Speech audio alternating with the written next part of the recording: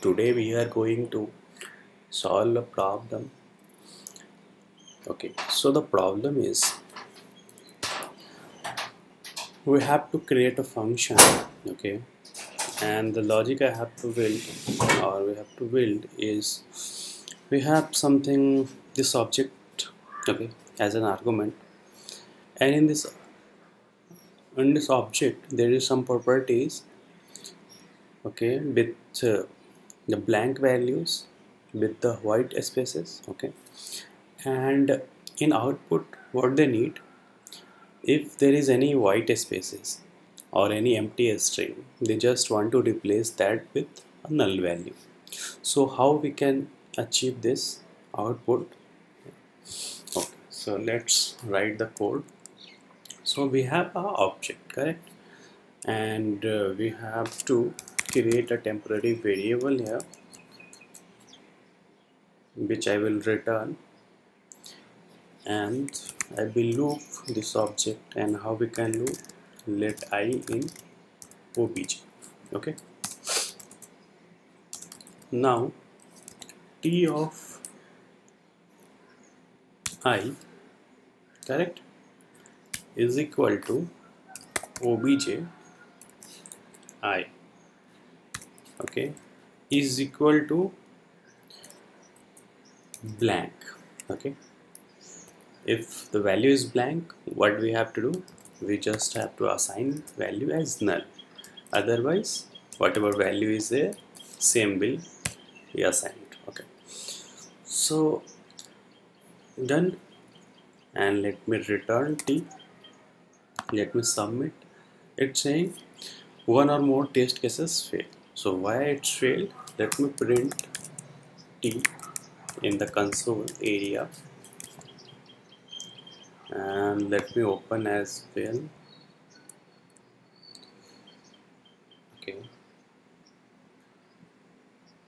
so what's happening? See, the blank value, this blank value is replacing with the null. Okay, but in second case what is happening, that C is not replacing. Okay, so here one statement is there. First is empty string, another is white space.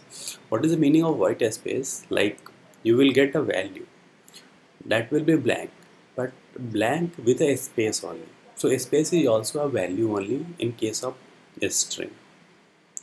For that, like if we want to remove the white spaces from a string, we have a function trim. Okay, we have trim, l trim, r trim. Okay, so we'll use here trim. What trim will do? It will remove white spaces.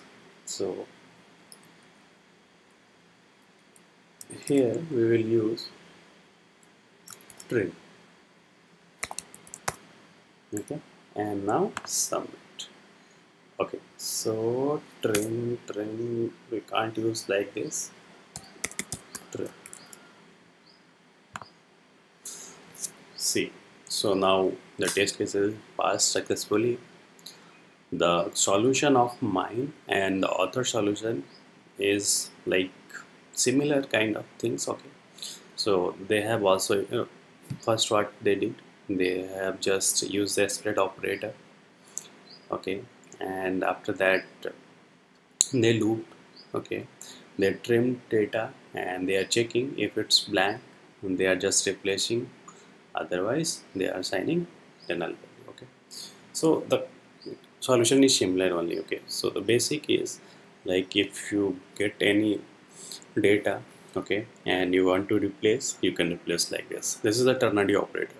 Okay, if you guys don't know, so how ternary operator is working, so the first part is the condition. Okay, after condition, this question mark is like if this condition is true, then this value will get assigned, otherwise this value will get assigned. Okay, okay, then we'll meet in the next video. If you like it, please share, subscribe. Okay, thank you for watching.